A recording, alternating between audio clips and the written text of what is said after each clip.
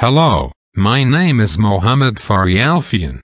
Now I would like to reveal the racism in educational institution in Britain. As the development of Britain has increased rapidly, it also affects people to be curious to move to Britain with the reason of better life. Many of immigrants from other countries tend to choose living in Britain. Recently, immigrants in Britain can be counted as much as possible, for example from India, Bangladesh, Pakistan, the Caribbean, Hong Kong, and South Africa. According to the Office for National Statistics, the latest immigration estimate for the year ending March 2015 is 636,000 with a confidence interval of 37,000, a statistically significant increase from 552,000 in March 2014. Based on this statement, it is evidenced that most of people are interested to live in Britain, so that Britain has a larger number of immigrants for each year. There are some reasons that influence immigrants from other countries, such as searching for work, going home to live, following the relatives, and joining for formal study. I'm interested to discuss about one of the term that has been mentioned before. As the result of immigration, there are many ethnic groups living in Britain. Immigration also can cause the multiculturalism in society, especially in Britain. Multiculturalism is adapted to the diverse cultural, multicultural society, and multicultural education in different culture. Here, I would focus into the effect of the different ethnic group which live in Britain. As we know that immigrants do not have the same right with British people, so that it causes unfair treatment for immigrants, especially from black people. Nowadays, racism is one problem faced by the immigrants of people who move to Britain. Racism means the inequality treatment towards certain group. Aaron Porter said, "We have a long way to go to close the participation gap for black students in education. If black students feel unwelcome in classrooms, this must be addressed by tackling the very real racism that still exists on our campuses."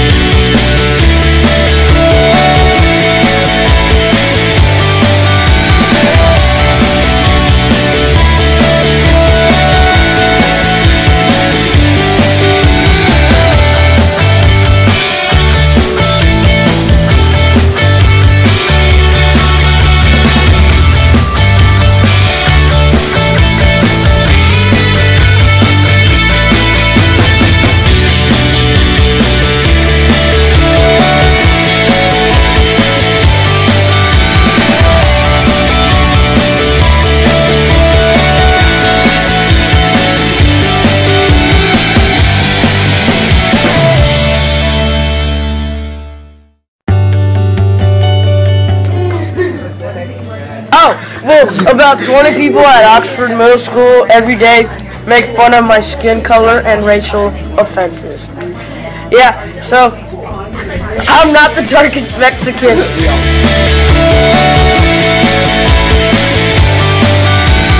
Oxford is harsh. They talk about my race. I'm Russian, but there's nothing wrong with that.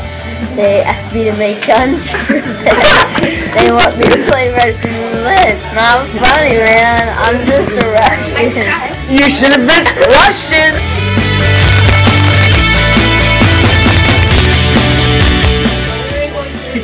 People always say stereotypes like that I like fried chicken. I do like fried chicken, but not all African Americans like fried chicken. And they say that I like Kool-Aid. I do like Kool-Aid, but who doesn't like Kool-Aid? Me. Kool-Aid. You know you lying.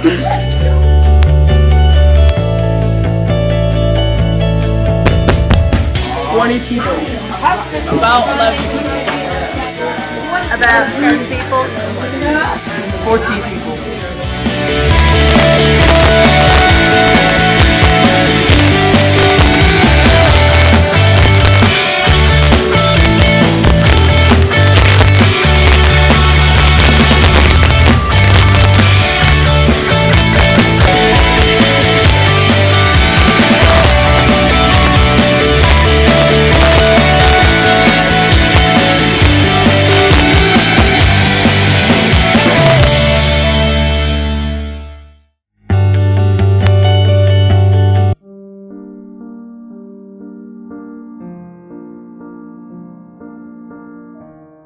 In preventing racist bullying, what schools can do? There is no easy answer. In a school day crammed with demands, dealing with bullying is one of the most difficult problems facing teachers. There are no easy answers or instant solutions. Therefore, I will give some suggestions that might be effective to reduce racism in school. School can ensure that 1. Kids are told from day one that bullying of any kind is not tolerated. 2. They carry out an anonymous survey of the kids to find out if racist bullying is a problem and then act upon it. 3. Parents are informed that the school is committed to ensuring racial harmony among their kids, staff and the community. 4. All staff and governors are trained in equality issues, working with parents, supporting victims, changing negative behavior and school procedures for resolving bullying.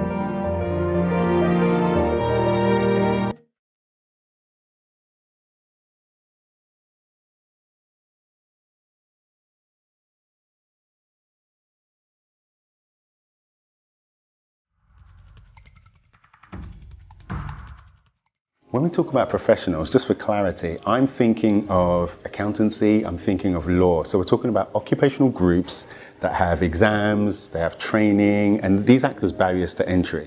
So it's really important to remember that actually professions are in the discrimination business.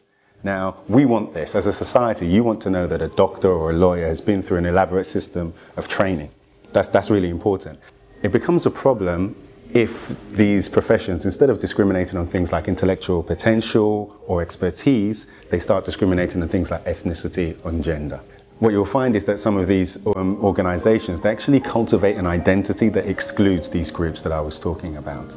So a number of ways that this can manifest itself is people actually self-select. So they will look at these professions and they will opt out. They will say, okay, that doesn't look like it's for me, so I won't get involved. Also, these professions, they tend to choose their candidates from Russell Group universities. And typically speaking, what we find is that minority ethnic groups are underrepresented in Russell Group universities. And there's a recent report actually from the LSE which shows that minority ethnic groups are less likely to be even offered university places compared to their white counterparts. And to extend that a little bit more, it's really important to understand the nature of the ethnic penalty.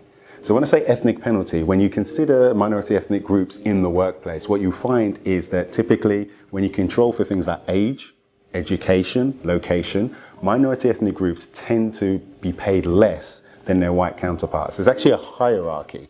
And in this hierarchy at the bottom, you've got Black African, Black Caribbean, and also Pakistanis.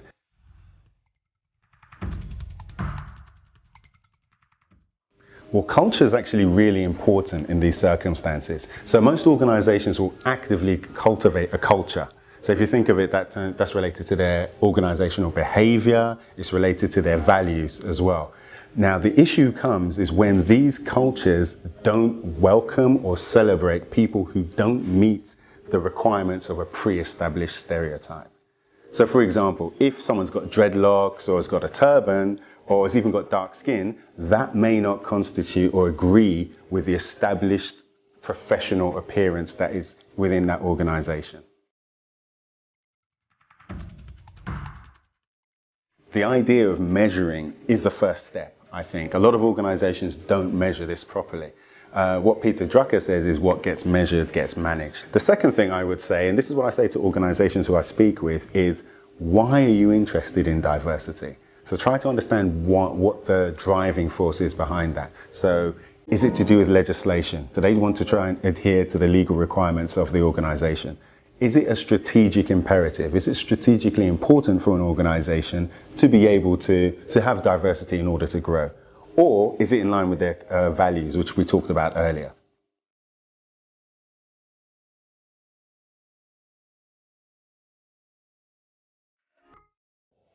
And finally, new statistics show that a majority of black people have little chance of working as a graduate teacher in the British education system. According to the annual report by the Graduate Teacher Training Registry, overall about 17% of black African applicants and nearly 29% of black Caribbean applicants were taken on by teacher training institutions across all subjects in 2013.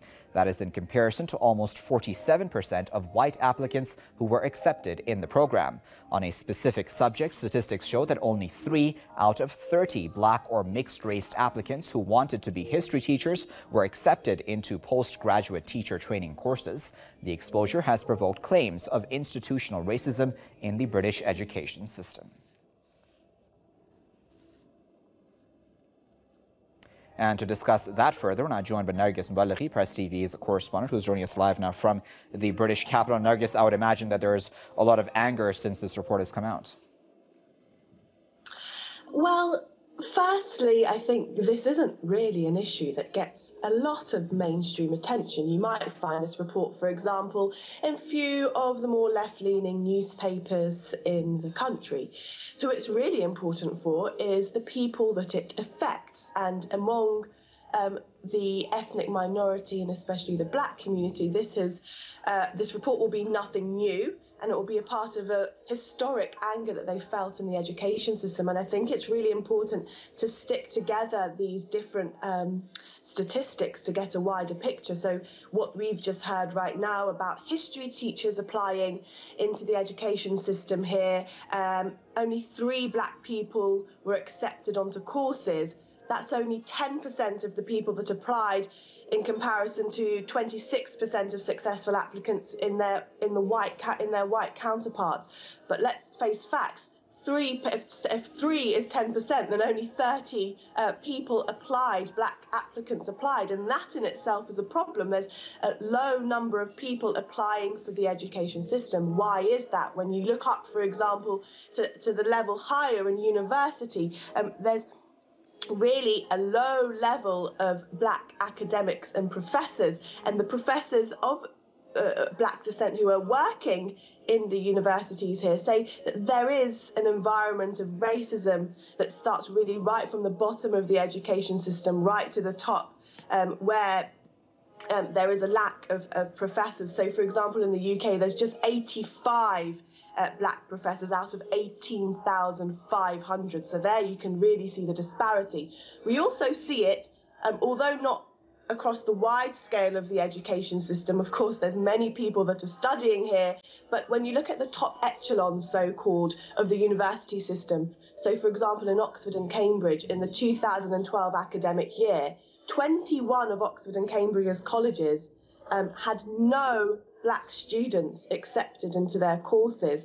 Now, what Cambridge, for example, said at the time was that was because there wasn't enough black students getting their required grades, so A stars or A's at A level. So they said that there was only 315 black students across the country that got the required grades, which is great for Cambridge, and it sounds like a good reasoning and logical reasoning for them, but that really shows the root cause of the problem. Why should there be so few black students in this academic system getting those top grades? We can't insinuate or say that for some reason, because they're black, they're not capable of getting those grades. So it kind of indicates to a wider establishment problem that's not getting these students through the system, through the academic system successfully. And that's why when we get to them teaching or in the academic professions higher up as professors, and we're seeing the numbers dwindling as you go through the system. Okay, Nargis, thanks a lot for